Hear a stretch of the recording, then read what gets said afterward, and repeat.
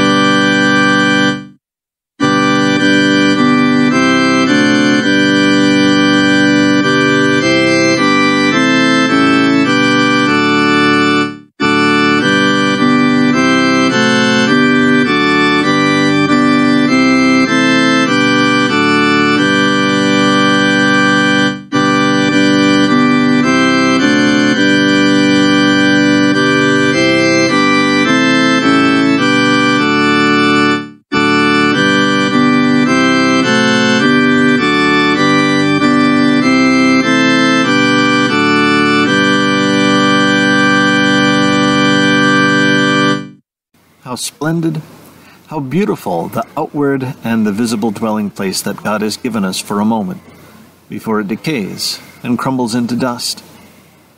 If the visible seems to us so precious, how precious must be that which for the present is still invisible. Nothing of the visible tent is sure or durable. Only the invisible abides forever. We read 2 Corinthians chapter 5, verses 1 through 10.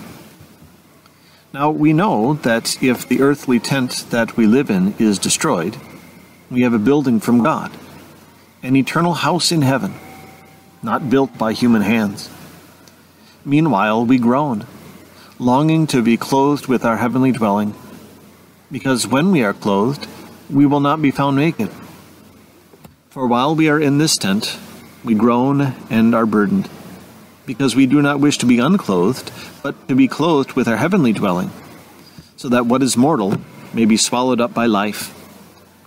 Now it is God who has made us for this very purpose, and has given us the Spirit as a deposit, guaranteeing what is to come. Therefore we are always confident and know that as long as we're at home in the body, we're away from the Lord. We live by faith, not by sight. We're confident, I say, and would prefer to be away from the body and at home with the Lord. So we make it our goal to please Him, whether we're at home in the body or away from it. For we must all appear before the judgment seat of Christ, that each one may receive what is due him for the things done while in the body, whether good or bad. This is the word of our God. Let us pray. God, protector of all the faithful, you alone make strong, you alone make holy. Show us your mercy and forgive our sins day by day. Guide us through our earthly lives, that we do not lose the things you have prepared for us in heaven. Through Jesus Christ our Lord, who lives and reigns with you and the Holy Spirit, one God, now and forever. Amen. We sing the hymn, Almighty God, your word is cast.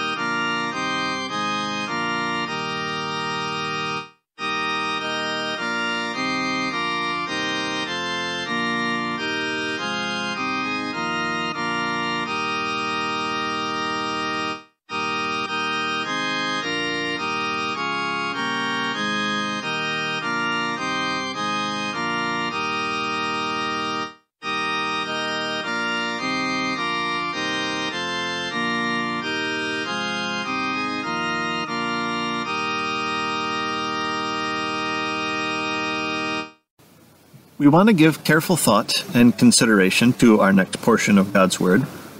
We read the Gospel of Mark, chapter 4, verses 26 through 29. He also said, "This is what the kingdom of God is like. A man scatters seed on the ground. Night and day, whether he sleeps or gets up, the seed sprouts and grows, though he does not know how.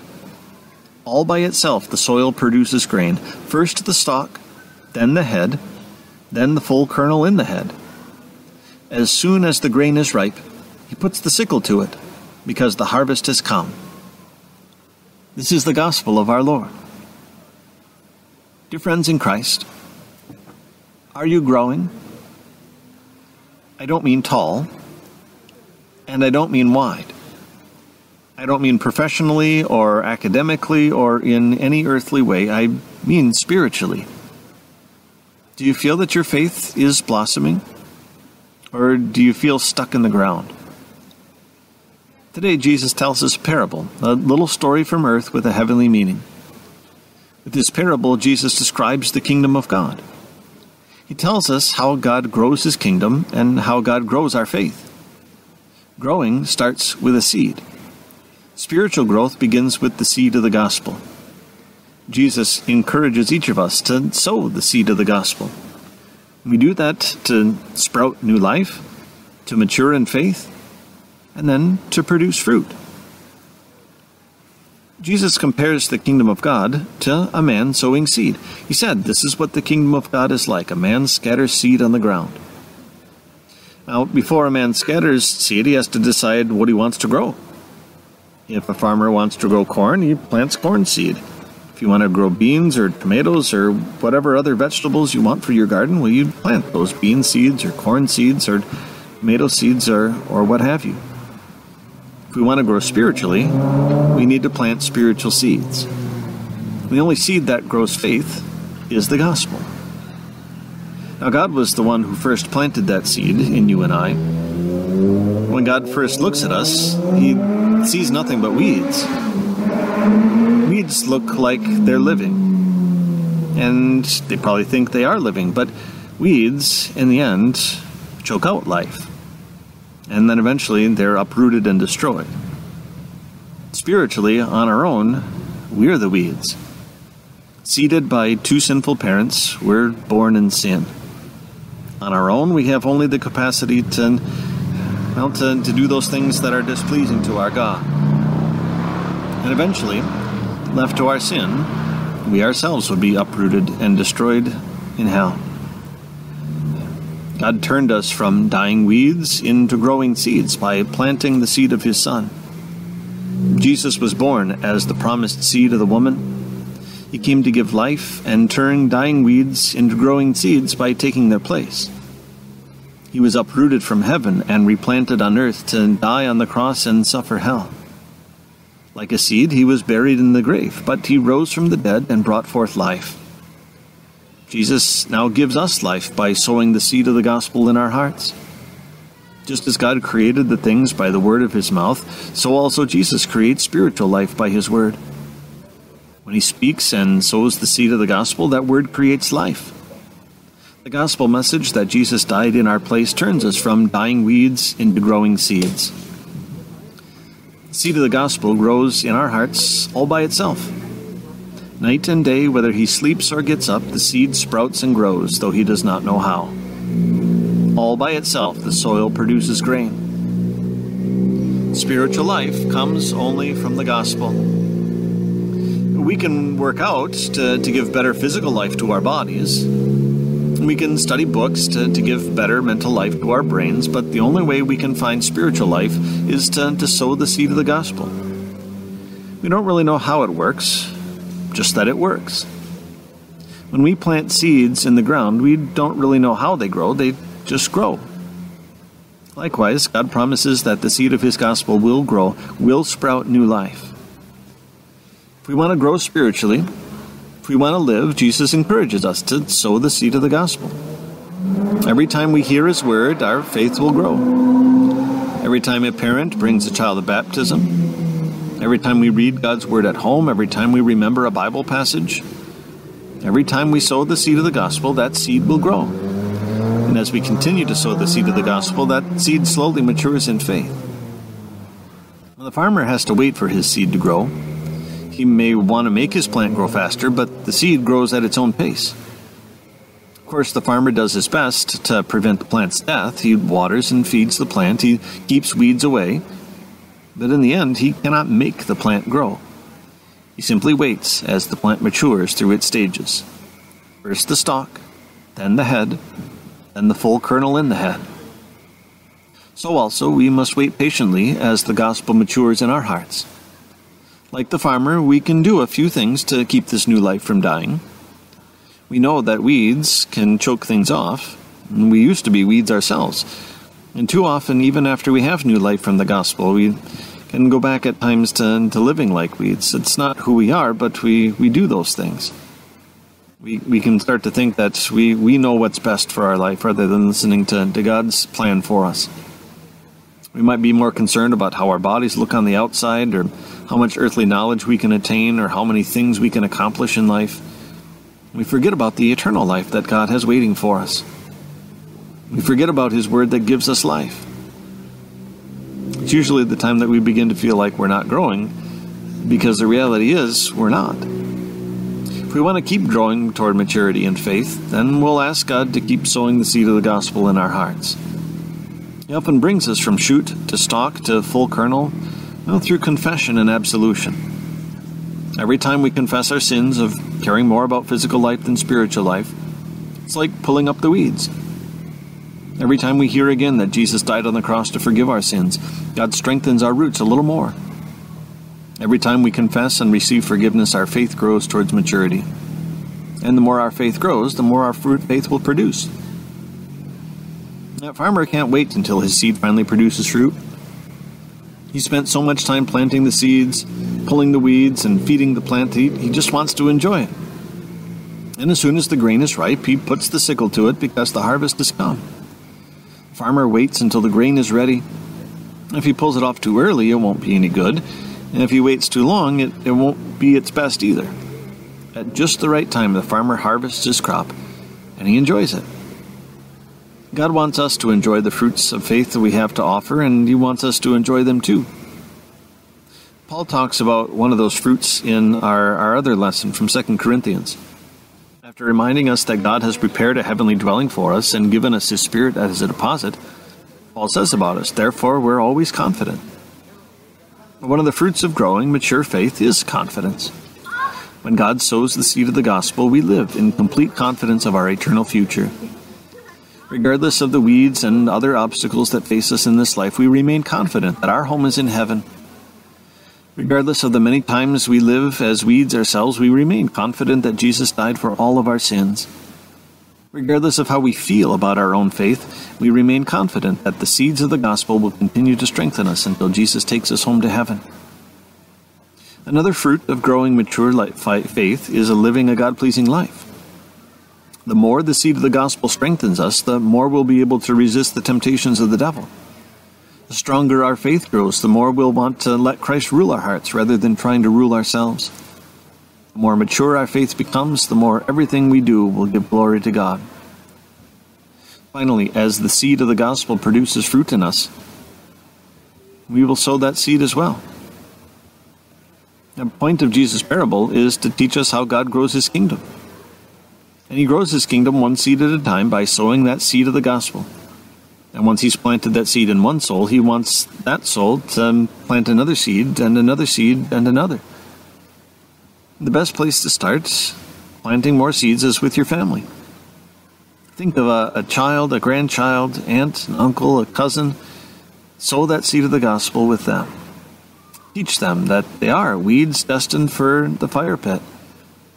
Then tell them how God planted Jesus on this earth to die in our place. When He rose from the dead, He brought forth life and gives it to them, just as He's given it to us. And with God's help, we help them mature into a growing seed by daily confessing sin with them and offering them God's forgiveness. Are we growing? If we feel stuck on the ground, it's time to ask God to sow the seed of the gospel in you. Ask Him to continue to sow it as He already has. Ask Him to continue to give you life and faith that grows into maturity and produces fruit. Amen. And now may the peace of God, which goes beyond all human understanding, guard and keep your heart and your mind through faith in Christ Jesus. Amen. Having heard the word of our God, we confess Christian faith using the words of the Nicene Creed. We believe in one God, the Father, the Almighty, maker of heaven and earth, of all that is, seen and unseen. We believe in one Lord, Jesus Christ, the only Son of God, eternally begotten of the Father, God from God, light from light, true God from true God, begotten, not made, of one being with the Father. Through Him all things were made. For us and for our salvation He came down from heaven, was incarnate of the Holy Spirit and the Virgin Mary, and became fully human. For our sake He was crucified under Pontius Pilate. He suffered death and was buried. On the third day He rose again in accordance with the Scriptures. He ascended into heaven and is seated at the right hand of the Father. He will come again in glory to judge the living and the dead, and His kingdom will have no end. We believe in the Holy Spirit, the Lord, the giver of life, who proceeds from the Father and the Son, who in unity with the Father and the Son is worshipped and glorified, who has spoken through the prophets. We believe in one holy Christian and apostolic church. We acknowledge one baptism for the forgiveness of sins. We look for the resurrection of the dead and the life of the world to come. Amen. Dear friends in Christ, let's go to our Lord in prayer. Living Lord and risen Savior, accept my alleluias and increase my joy that comes from knowing that you have risen from the dead. Comfort me with the assurance that my sins are forgiven and eternal life in heaven is sure. Let the joy of the message of eternal life lead me to go and tell the good news of your resurrection to the people who don't know of your love and grace. Let the light of my faith in you shine brightly as I face each day in the future and the day of my death on earth. I ask this in your name, who rose for me. Amen. And hear me as I pray. Our Father, who art in heaven, hallowed be thy name. Thy kingdom come, thy will be done on earth as it is in heaven. Give us this day our daily bread, and forgive us our trespasses as we forgive those who trespass against us. And lead us not into temptation, but deliver us from evil. For thine is the kingdom, and the power, and the glory, forever and ever. Amen. And now, brothers and sisters, go in peace. Live in harmony with one another. Serve the Lord with gladness. The Lord bless you and keep you. The Lord make his face shine on you and be gracious to you. The Lord look on you with favor and give you peace. Amen. Thank you for spending this time with us today, taking some time out of your day to spend it with the Lord. We pray that it helped you to remember that even though at times the work of the gospel is invisible, it is real, and it is at work within us. May the Lord bless your day and your week. We close today with the hymn, On What Has Now Been Sown.